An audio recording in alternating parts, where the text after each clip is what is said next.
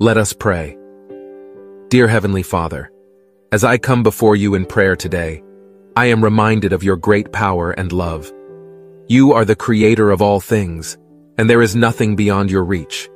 You are the source of all life and the giver of every good gift.